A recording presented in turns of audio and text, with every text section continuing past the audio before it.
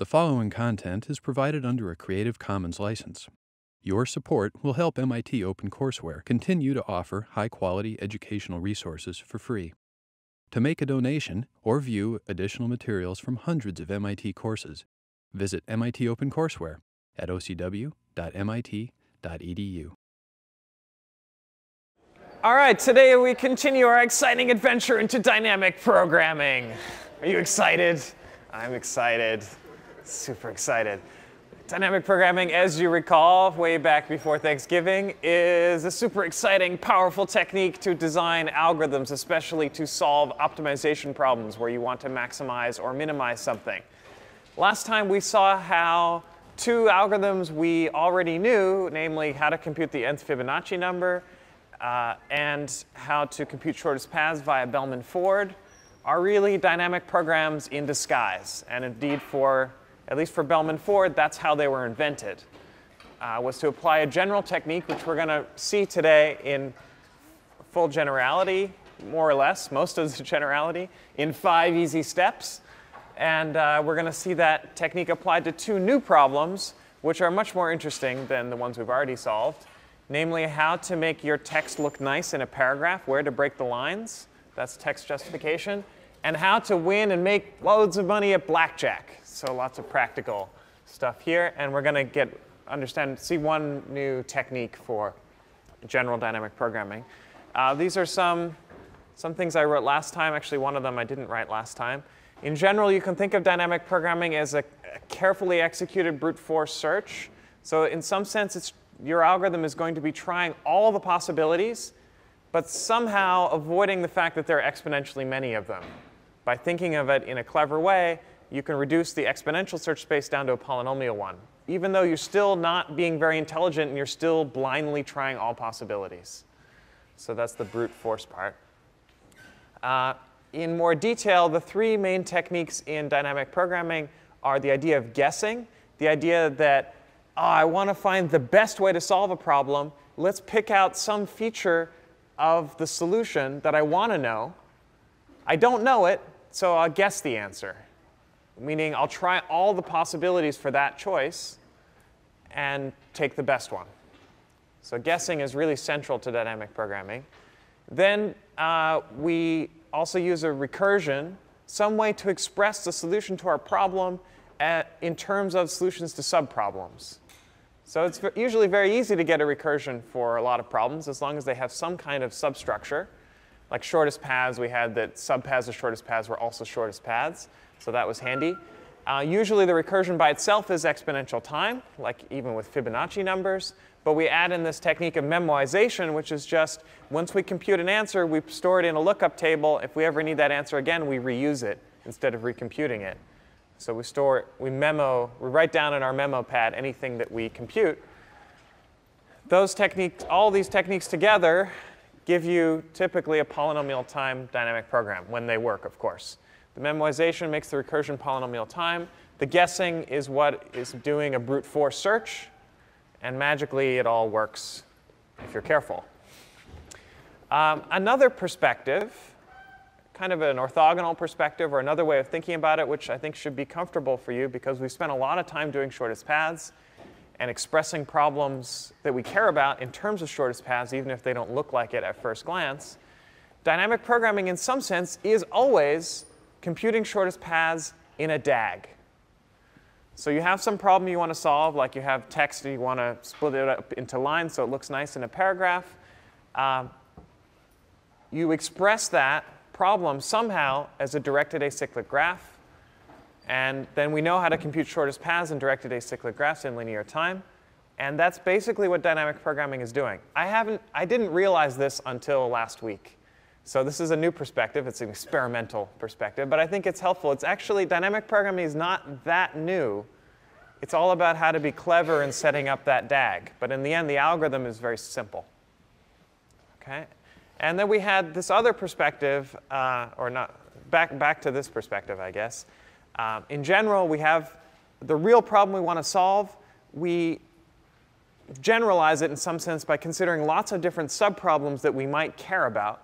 Like with Fibonacci, we had the nth Fibonacci number. We wanted to we really just wanted the nth Fibonacci number. But along the way, we're going to compute all f1 up to fn. So those are our subproblems. And if we compute the amount of time we need to solve each subproblem and multiply that by the number of subproblems, we get the total time required by the algorithm. This is a general true fact. And the fun part here is we get to treat any recursive calls in this recursion as free, as constant time, because we really only pay for it the first time, and that's counted out here. The second time we call it, it's already memoized, so we don't have to pay for it. So this is, in some sense, an amortization, if you remember amortization from table doubling. We're just changing around when we count the cost of each subproblem, and then this is the total running time. OK, so that's the spirit we saw already. I'm going to give you the 5 general steps, and then we're going to apply them to 2 new problems. So 5 easy steps to dynamic program.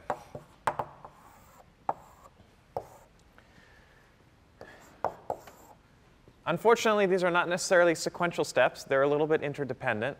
And so easy should be in quotes. But this is how you would express a dynamic program, and in some sense how you'd invent one, but in particular how you would explain one. OK, let me get to the main steps first.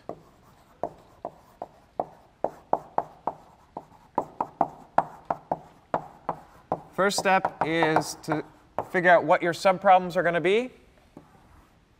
Second part is to guess something. Third step is to relate subproblem solutions, usually with a recurrence. I guess always with the recurrence. Fourth step is to actually build an algorithm.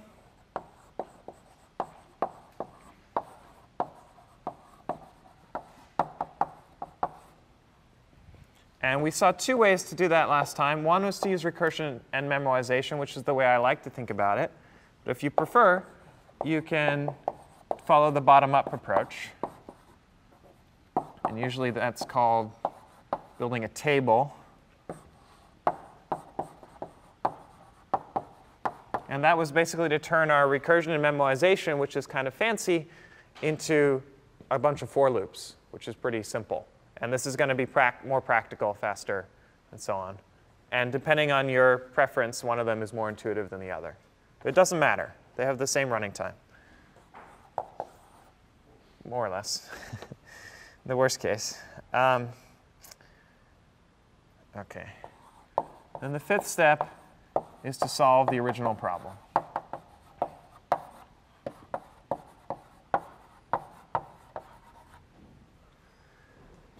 All right. So we've sort of seen this before. And in fact, I have over here a convenient table. This is called cheating. The 2 problems we saw last time, Fibonacci numbers and shortest paths. And I've got steps 1, 2, 3, 4. I ran out of room, so I didn't write 5 yet. But we'll get there. So what are our subproblems? Well, for Fibonacci, they were f1 through fn.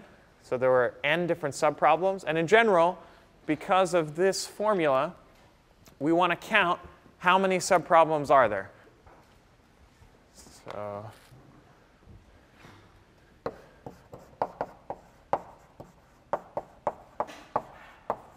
number of subproblems is, this is sort of what we need to do algorithmically. And then for analysis, we want to count number of subproblems for step 1.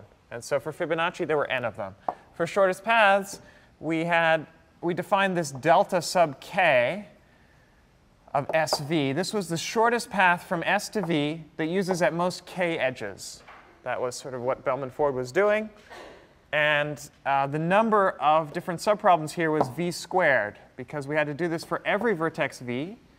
And we had to do it for every value of k between 0 and v minus 1. V minus 1 was the number of rounds we need in Bellman-Ford. So it's v times v. Different subproblems, v squared of them. OK, second thing was we wanted to solve our problem. And we do that by guessing some feature of the solution. In Fibonacci, there was no guessing. So the number of different choices for your guess is 1. There's only one choice, which is to do nothing. And for shortest paths, what we guessed was, well, we know we're looking for some path from S to V. Let's guess what the last edge is. There's some last edge from U to V, assuming the path has more than one edge, or more than 0 edges. What could that edge possibly be? Well, it's some incoming edge to V. So there's going to be in degree of V different choices for that. And to account for the case that that's 0, we do a +1. But that's not a big deal. So that was the number of different choices. In general, if we're going to guess something, we need to write down the number of choices for the guess. How many different possibilities are there? That's our analysis. OK, the next thing is the recurrence. That's step 3. We want to relate all the subproblem solutions to each other. For Fibonacci, that's the definition of Fibonacci number, so it's really easy. For shortest paths, we wrote this min. In general, typically it's a min or a max, whatever you're trying to solve. Here we're doing shortest paths. You could do longest paths in the same way. So you compute a min of delta sub sk minus 1 of su. The idea is we want to compute this part of the path, the s to u part. And we know that has one fewer edge because we just guessed what the last edge was. Except we don't really know what the last edge was, so we have to try them all. We try all the incoming edges into V. That's this part. And for each of them, we compute. I forgot something here. This is the cost of the first part of the path. Then I also need to do plus the weight of the UV edge. That will be the total cost of that path. You add those up. You do it for every incoming edge. That is, in some sense, considering all possible paths. Assuming you find the shortest path from S to U, that's going to be the best way to get there. And then use some edge from U to V for some choice of U. This will try all of them. So it's really trying all the possibilities. So it's pretty clear this is correct if there are no negative weight cycles. You have to prove some things. We've already proved them. It's just slow. But once you add memoization, it's fast. Now, how long does it take to evaluate this recurrence? Constant time if you don't count the recursive calls or count them as constant. Over here, we're taking a min over in degree of V things. So we have to pay in degree of V time. Again, counting the recursions is free. But for each one of them, we have to do an addition. So it's constant work per guess. And this is quite common. Often the number of guesses and the running time per subproblem are the same up to constant factors. Sometimes they're different. We'll see some examples today. OK, step 4. Let's see. So here we evaluate the time per subproblem. Once you have the recurrence, that becomes clear. You want to make sure that's polynomial. Often these are the same. And then we either recursive memoize or build a DP table. I'm not going to write those. We did it for Fibonacci last time. Shortest paths are pretty easy. And in general, what we need to check here is that the subproblem recurrence is acyclic.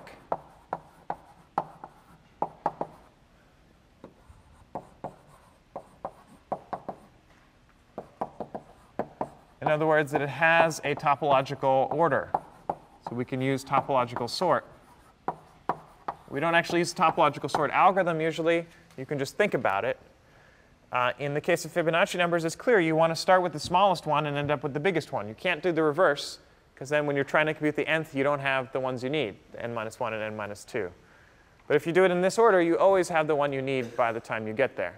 In general, there's a DAG there. And for Fibonacci, it was like this. Every node depends on the previous and the second previous. But you just choose the topological order, which is here left to right. And you're golden. And these are actually the for loops you get in the bottom-up DP. For shortest paths, you have to think a little bit. You have to do the for loop over k on the outside and for loop over v on the inside. The reverse does not work. Okay, I won't go through that, but we drew the DAG last time. And that's the main thing you need to do here. And then, of course, you use this formula to compute the overall running time, which is just multiplying this quantity with this quantity.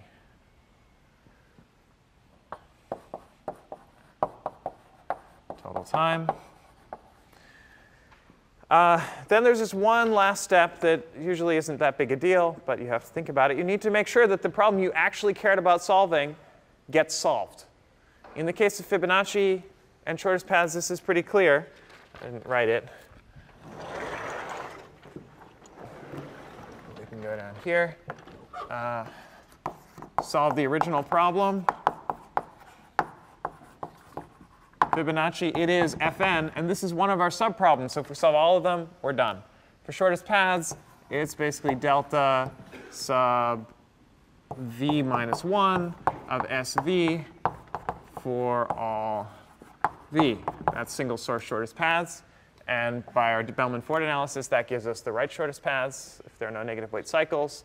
And sometimes this requires extra time to combine your solutions to get the real thing. Here, of course, we just have the answers, so writing them down does not take very long. So the dominant running time, which I didn't write, should have written it under 4 here, this ends up being n. This ends up being VE. OK, I don't want to spend more time on those examples. Let's go to new things.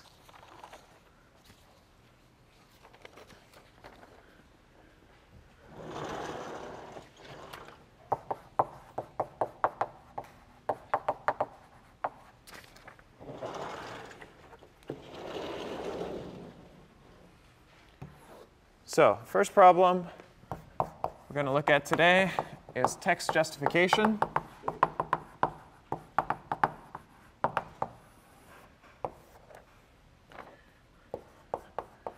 And the informal statement of this problem is you're given some text, which means a string, a whole bunch of characters. And we want to split them into good lines. OK, the rules of the game here are we're going to, like in the early lectures of document distance, we have some definition of splitting a document into words separated by spaces. And what we want to do is we can only cut between word boundaries. And we want to write some text. We can have some spaces in it. Then there's a new line, something like that. What we'd like to avoid, and we want to justify our text on the right here. And so we'd like to avoid big gaps like this, because they look ugly. They're hard to read. Now, if you use Microsoft Word, at least before the latest versions, they follow a greedy strategy, which is very simple. You pack as many words as you can on the first line. Then you go to the next line, pack as many words as you can on the second line. Keep going like that. And that strategy is not optimal. If you use LaTeX, as some of you have been doing on problem sets, and I think also new versions of Word, but I'm not sure, then it uses dynamic programming to solve this problem. And that's what we're going to do here. So let me specify a little bit more about what we mean here. So the text we're going to think of as a list of words. And we're going to define a quantity badness. And this is an aesthetic quantity, if you will. I'm going to tell you what LaTeX uses. But this is sort of how bad it is to use, or let's say, words I through j as a line.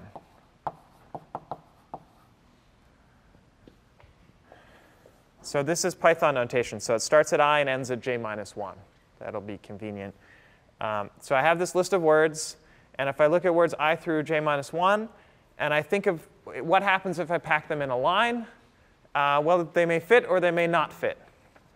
OK, so there's going to be two cases. If they don't fit, I'm going to write infinity, because that's really bad.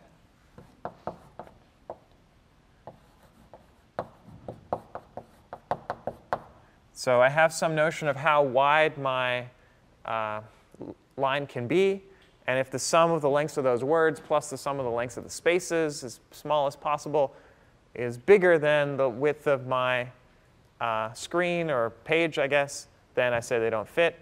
And then I define badness to be infinity, meaning I never want to do that. This is actually LaTeX sloppy mode, if you want to be technical. Otherwise, it's going to be page width minus total width cubed.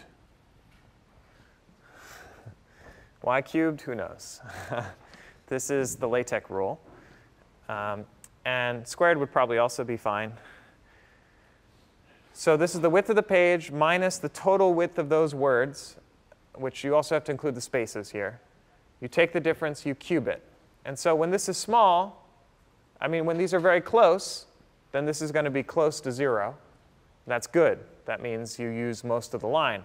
When the total width is much smaller than the page width, then this will be a large value. You cube it, it will be even larger. So this will highly discourage big gaps like this. And it will very much discourage not fitting. So there's a trade-off, of course. And the idea is you might, in the greedy algorithm, you make the first line as good as you can. But it might actually be better to leave out some of the words that would fit here in order to make the next line better. And in general, it's hard to tell where should I cut the lines in order to get the best overall strategy. What I'd like to minimize is the sum of the badnesses of the lines. So it's the sum of cubes, and that's really hard to think about. But that's what dynamic programming is for. You don't have to think. It's great, because it's brute force. OK, so the first thing we need to do is define subproblems. This is, in some sense, the hard part. The rest will follow easily. So I think actually it might be easier to think about, for this problem, what would be the brute force strategy? How would you try all possibilities exponential time? Suggestions?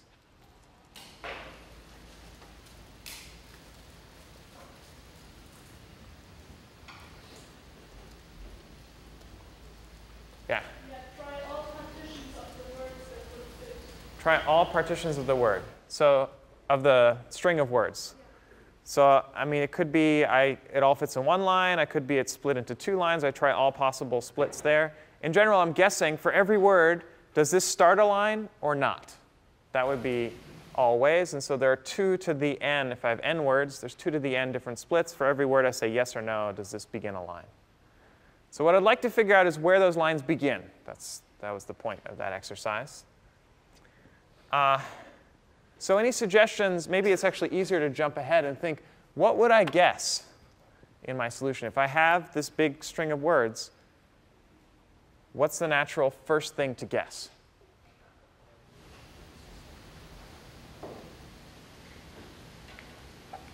Yeah? Guess how long the first line is. Yeah. We know that the first word begins a line, but where does the second line begin? So I'd like to guess where the second line begins. So I have a beginning of line here, and then I have a beginning of line here at the 4th word. Where does the second line begin? I don't know. Guess. So I'm going to try all the possible words after the first word and say, well, what if I started my second line here? Now, at some point, I'm going to be packing too much into the first line, and so I abort. But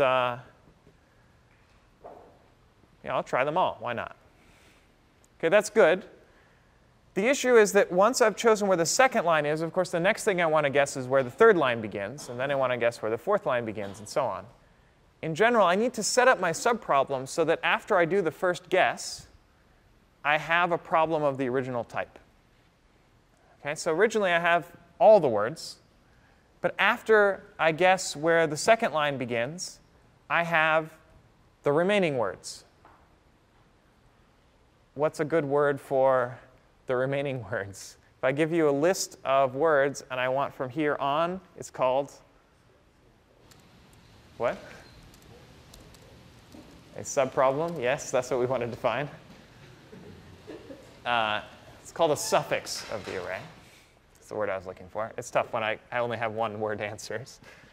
So my subproblems are going to be suffixes,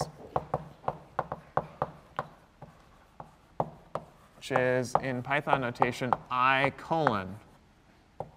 They call it splices. Okay, how many subproblems are there? If I have n words, 2? Sorry? 2 to the n? That would be a problem if it was 2 to the n. I hope it's only n.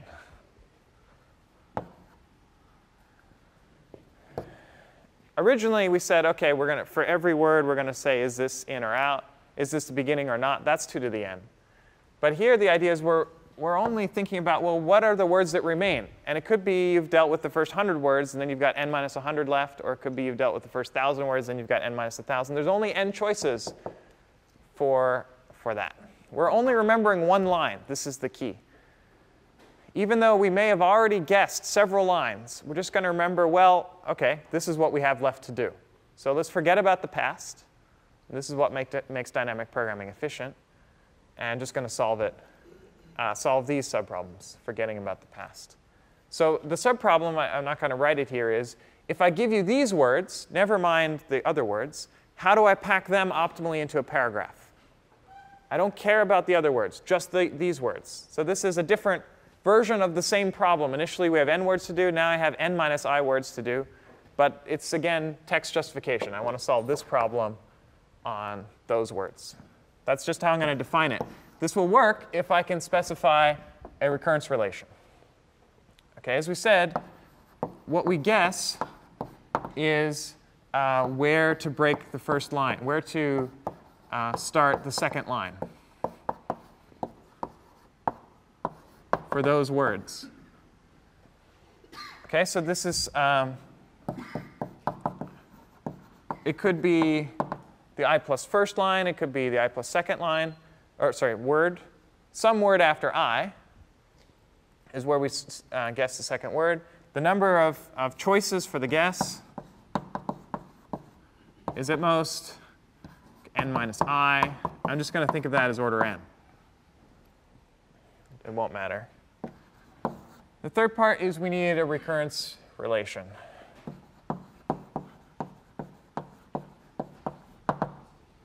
I claim this is very easy. I'm going to, I didn't give this problem a name, so I'm just going to write it as dp of I. So this is going to be the solution to that suffix, words from I onward. And I'd like to, what I want to do is consider all possible guesses. So I mean, this is going to be pretty formulaic at this point. After I've set up these ideas, there's pretty much only one thing I can write here, which is I want to do a for loop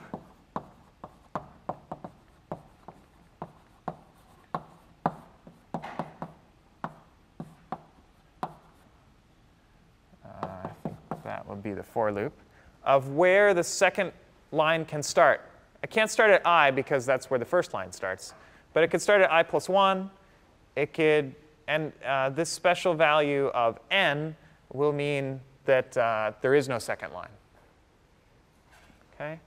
So dp of I, now I want to do this for loop in order to try all the possible guesses. J will be the word where the next thing starts. So then what do I write up here? If I make this guess, right, so I have word I is the first word of the first line. And then word J is the first word of the second line. OK, and then there's more stuff down below. I don't know what that is. But how can I use recursion to specify this?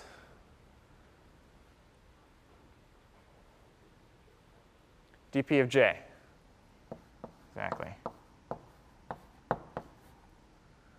I guess if I'm doing recursion, I should use parentheses instead of brackets. But if you're doing it bottom up, it would be square brackets. So that's just dp of j. That's the cost of the rest of the problem. And I can assume that that's free to compute. This is the magic of dynamic programming. But then I also have to think about, well, what about the first line? How much does that cost? Well, that's just badness of ij. And we've already defined that. We can compute it in constant time. Dynamic programming doesn't really care what this is. It could be anything. As long as you're trying to minimize the sum of the badnesses, whatever function is in here, you just compute it here. This is the power of dynamic programming. It works for all variations of this problem, however you define badness. So you might say, oh, that's a weird definition. I want to use something else instead. That's fine, as long as you can compute it in terms of just I and j, and looking at those words. OK, now I need to do a min over the whole thing. So I want to minimize the sum of the badnesses. So I compute for every guess of j, I compute the cost of the rest of the problem plus the cost of that first line. And this is, in some sense, checking all possible solutions magically. OK, that's the recurrence. We need to check some things. I guess right now we just want to compute how much time does this cost, time per subproblem. I have to do this for loop. Basically, I do constant work. All of this is constant work for each choice. I said there's order n choices. So this is order n.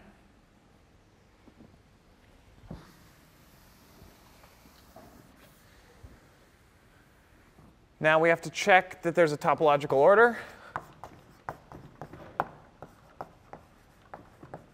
for this problem, or for these subproblems. And this is easy, but a little different from what we've done before, because we have to actually work from the end backwards, because we're expressing dp of I in terms of dp of larger values of I. J is always bigger than I. And so we have to do it from the right end back to the beginning.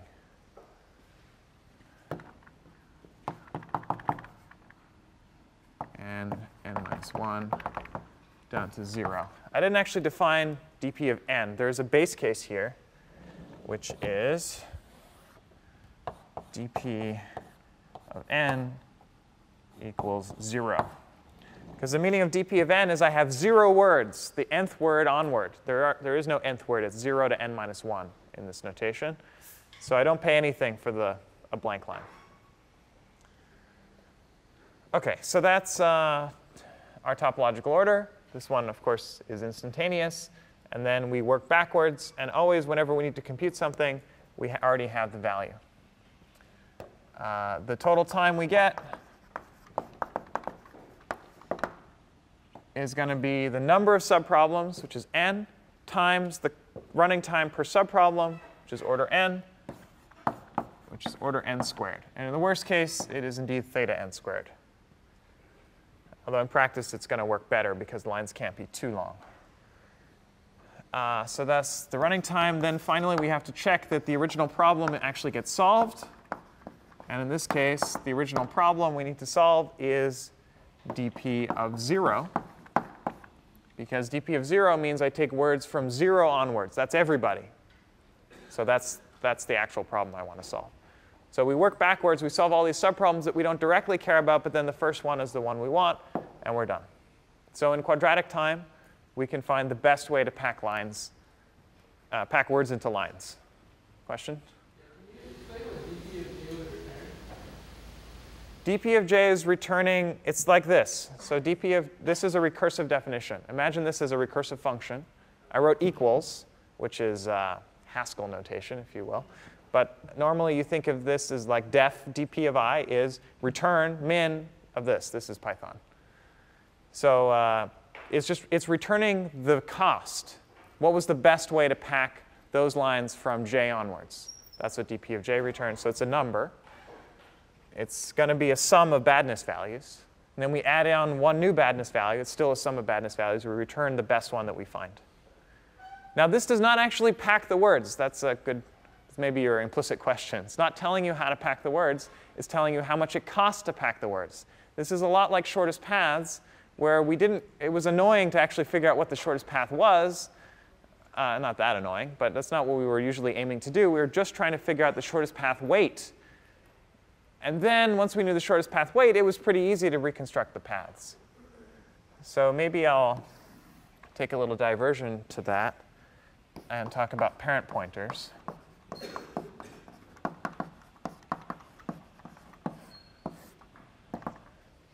The idea with parent pointers is just remember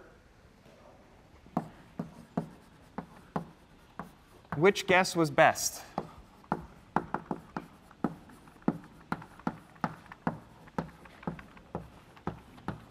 It's a very simple idea, but it applies to all dynamic programs and lets you find the actual solution, not just the cost of the solution.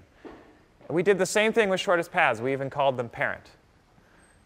So when we compute this min, we're trying all choices of j. One of them, or maybe more than one, but at least one of them actually gave you the min. That's usually called the argmin in mathematics. It's what was the value of j that gave you the minimum value of this thing. So I mean, when you compute the min, you're iterating over every single one. Just keep track of which one was the best. That's it. Call that the parent pointer. Do I need to write that? I mean, here, parent of I is going to be argmin of that same thing. So it's a j value. And it's the best j value for I. And so we store that for each I. It costs no more work, just a constant factor more work than computing the min. We also write down the argmin. So we're already storing the min in the dp table. dp of I would get stored to be that. We also store parent of I. And then once we're done, we start with our original problem, and we follow parent pointers to figure out what the best choices were. So we start at 0 because we know word 0 begins a line. And then, so 0 will be the first line. Then we go to parent of 0. That will be where the second line begins. Then we go to parent of 0. That will be where the third line begins. Okay, because these were the best choices for where the second line begins. This was the best place where the second line begins, given that this is the first line. This is the best line where the second line begins, given that this was the first line. So that's really the third line, given this is the second line. A little confusing. But you just do a simple for loop. You start with 0, because that's our original problem. You keep calling parent of the thing you currently have. And in linear time, you will reconstruct where the lines break. So you can use this technique in any DP. It's very simple. It's totally automatic. Just like memoization is a technique that you can apply without thinking. You could even write a program to give it given a recursive algorithm, would turn into a memoized recursive algorithm. It's totally automated. Same thing with the bottom-up DP table. As long as you know what the topological order is, just make those for loops, and then put exactly the recursive call, but turn it into an array call. Boom, you've got a bottom-up algorithm. Totally automatic, no thinking required. Parent pointers, also no thinking required. As long as you're following the structure of try all guesses, compute some value, just remember what the guess was, you reconstruct your solution. It's the great thing about dynamic programming is how much of it is automatic. The hard part is figuring out what to guess and then what your subproblems are, or the other order, whatever works. Any other questions about text? I would like to move on to Blackjack. Okay, now I brought some cards because some of you may not know the rules to Blackjack. How many people know Blackjack? Okay, how many people do not? Willing to admit it? A few. All right, so this is for you and for fun, entertainment. So I'm going to bring Victor up to help demonstrate the rules of Blackjack. We're going to play standard casino Blackjack, as in the movie 21 or whatever. So I'm going to just do a random cut here, so I can't cheat. And you have a tablet. That's scary. Look up strategy. Nothing special. All right. Hopefully you do not have X-ray vision.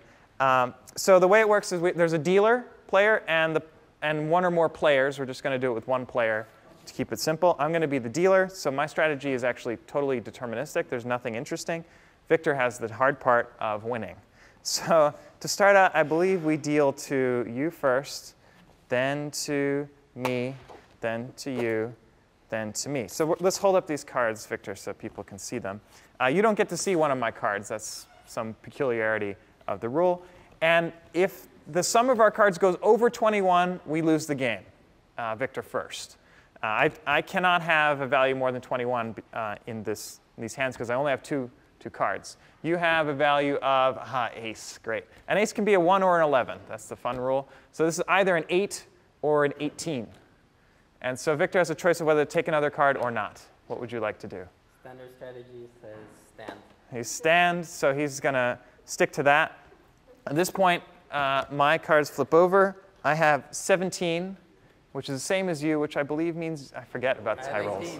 You have 18. Basic All right. strategy works. So that's good.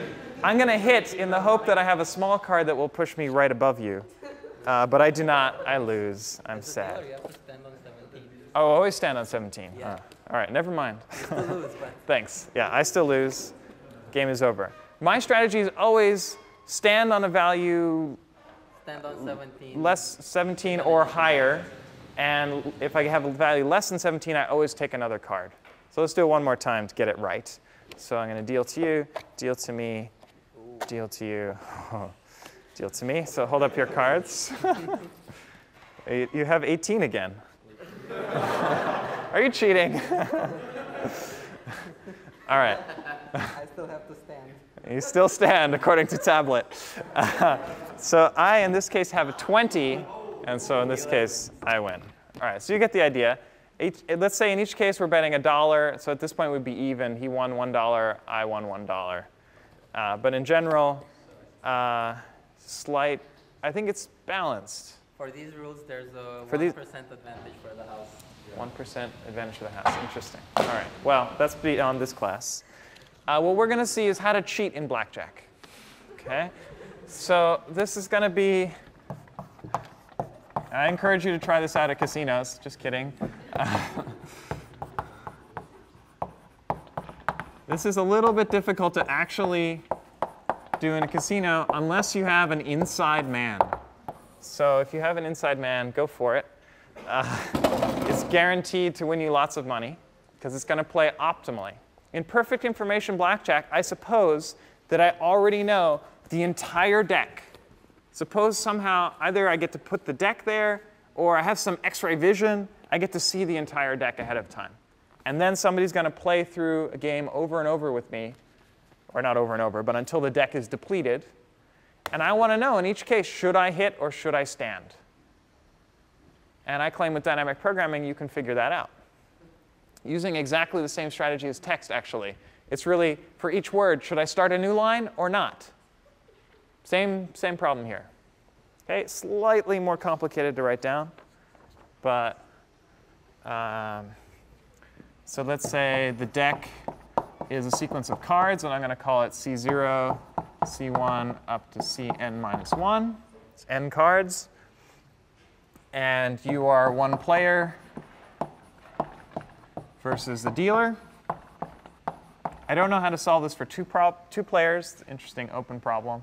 But for one player, I can do it. Let's say $1 bet per hand, I think they're called. I'm not sure. Per play, per box, whatever. You're not allowed to double. You're not allowed to split. All these fancy rules are harder to think about, although you might be able to solve them as well. So the idea is I have some cards. Should I hit or should I stand? I don't know. I'll guess. So our guessing, let's jump ahead to the guessing part, is whether we want to hit or stand given a card. Actually, it's because it would be easier to think about an entire play, an entire hand. We're going to guess how many times should I hit.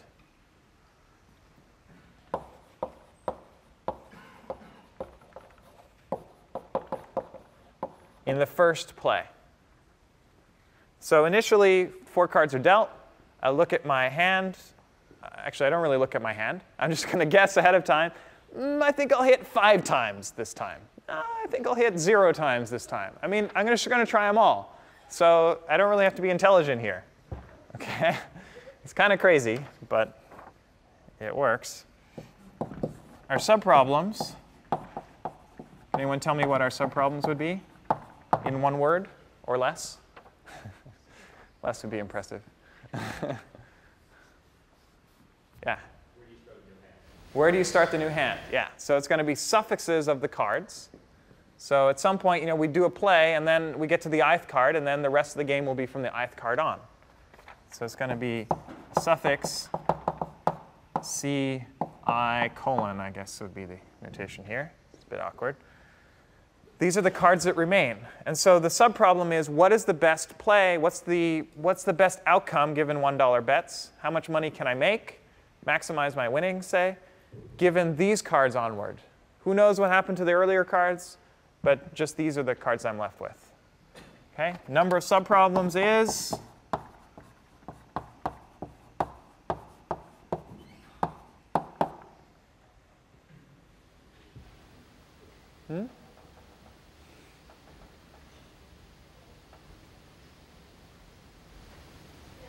n. How many choices of I are there? N choices. Okay, this is really important. It's really useful that we're thinking about suffixes. It's not that some subset of the cards have been played. That would be really hard because there's exponentially many different subsets that could be left. It's always a prefix that gets played and therefore a suffix that's left. And there's only n suffixes. Remember that. I'm going to use it over and over in dynamic programming. So now we need to solve the subproblem. Starting from CI, what's the best way to play? Well, the first 4 cards are fixed. And then we guess how many hits are left. So there's going to be something like n minus I minus 4 different possibilities for, that would be the maximum number of hits I could take all the remaining cards. That would be the most. And let's see. So the number of choices, I'll just say it's at most n. Don't have to be fancy here. OK, now we go to the recurrence.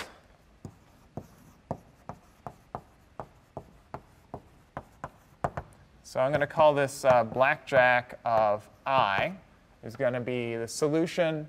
I want to solve this subproblem from I onwards. What's the best play?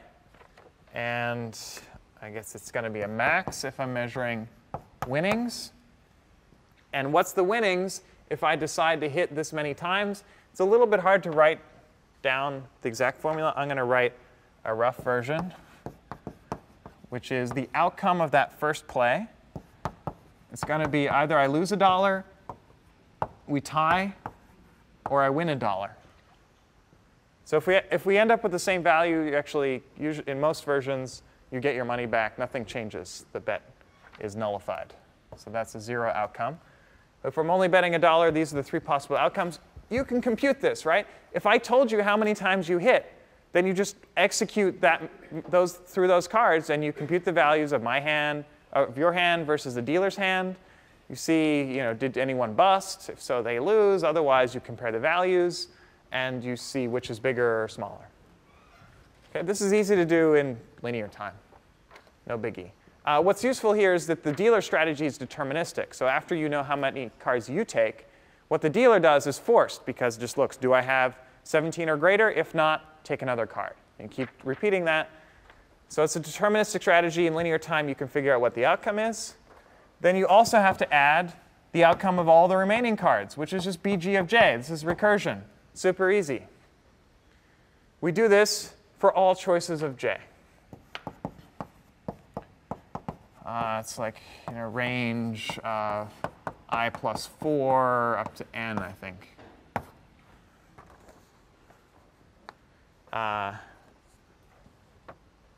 Sure, that'll work.